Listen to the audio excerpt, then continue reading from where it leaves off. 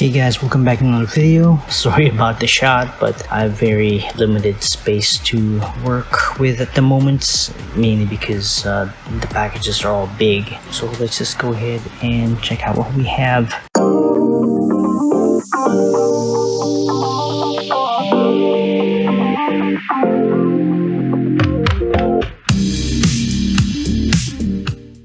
First off is this Desert Golem using the VS chassis. I've been wanting to get this for the longest time, but because of the lockdown, I guess I haven't enough time to actually build and test this. So yeah, another new kit for me.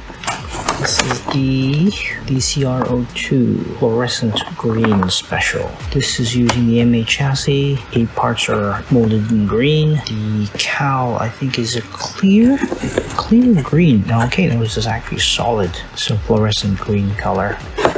And the tires are actually hard. And the wheels, are that plated? Yeah, like a gunmetal but lighter chrome finish there. This will probably, I'll build this to race against the DCR01 Blue Special.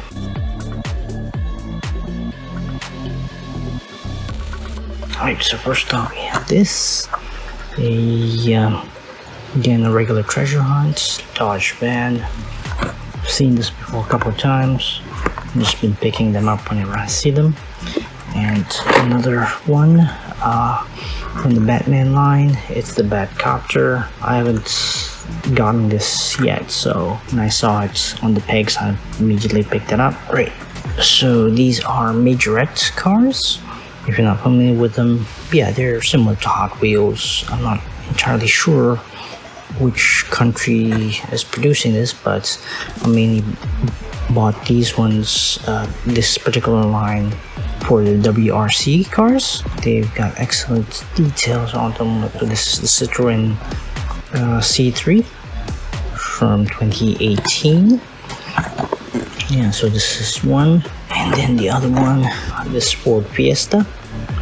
So this thing has excellent details on them. Let me know if you want me to unbox and review these. Next one is the Hyundai i20 Coupe.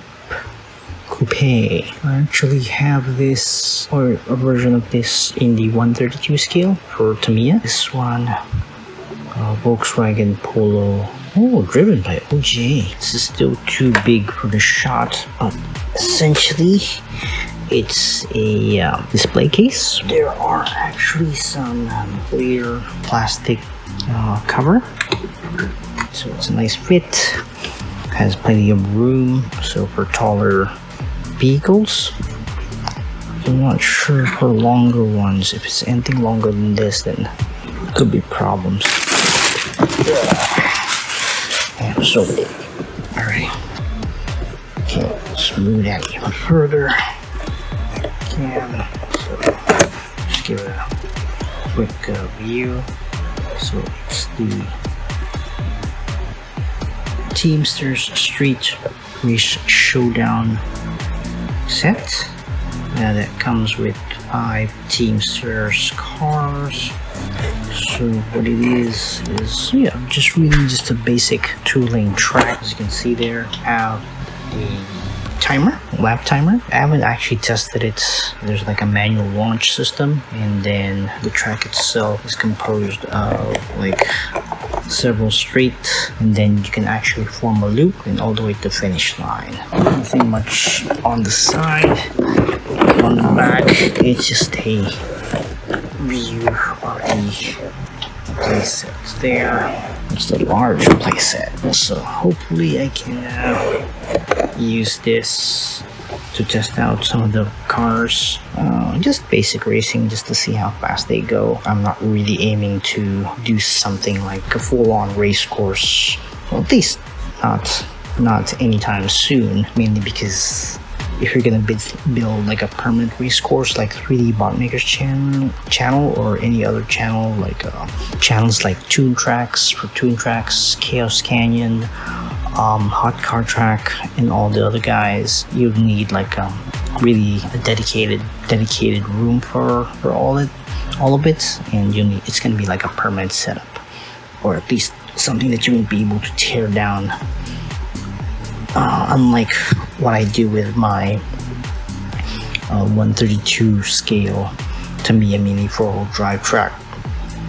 I actually like set those up, like those are temporary setups, and then I can just like assemble them whenever I'm ready to do some races. So okay, that's it for this video. I'll see you in the next one.